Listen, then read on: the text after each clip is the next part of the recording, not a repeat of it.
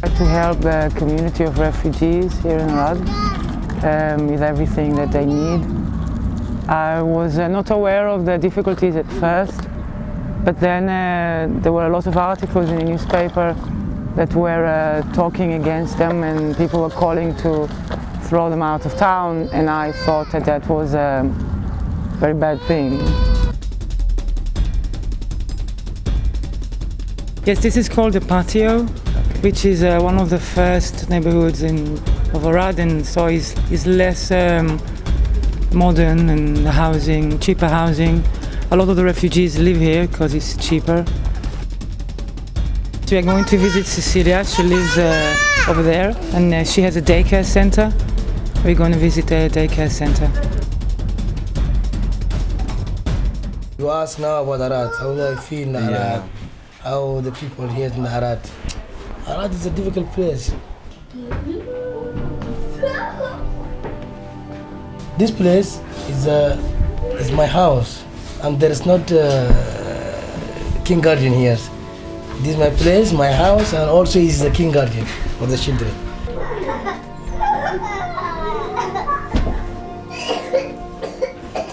I have those 3 children.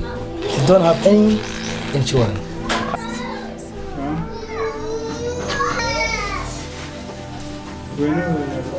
My son before is fell down from here, from the windows here. It's fell down from the windows here.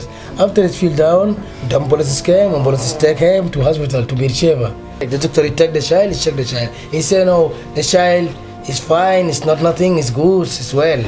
He's write the paper, but he didn't sign in the paper.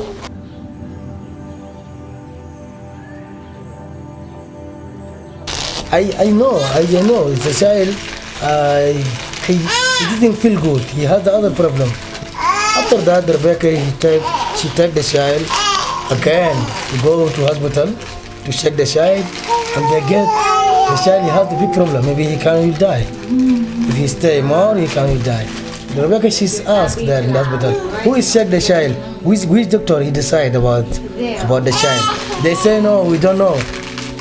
Okay, why you decide and you know the child is sick, something like that, he has other big problem.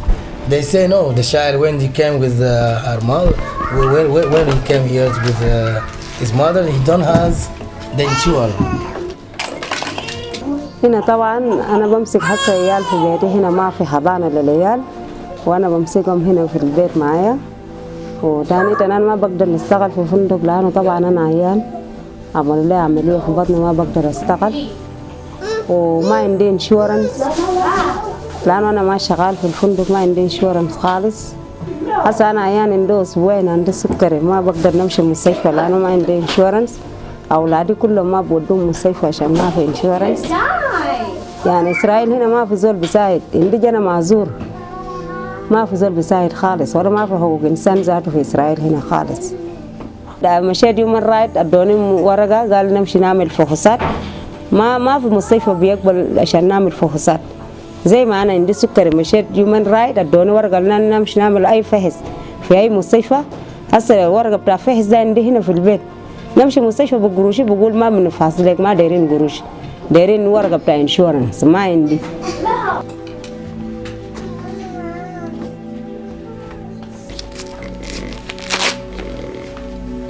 Look, like this. What happened to you? Pancreas tasty. Oh, now here he give mine water. Don't hospital for the doctor.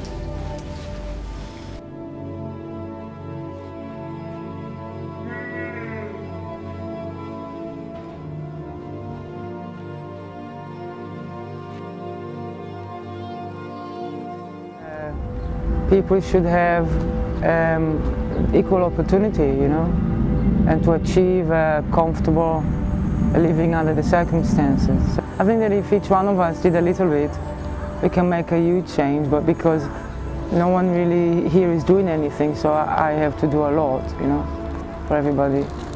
But I believe that we can change, sure. I already see the change, yeah. We want to solve the general problems of discrimination and misunderstanding in the public and all the rest of it.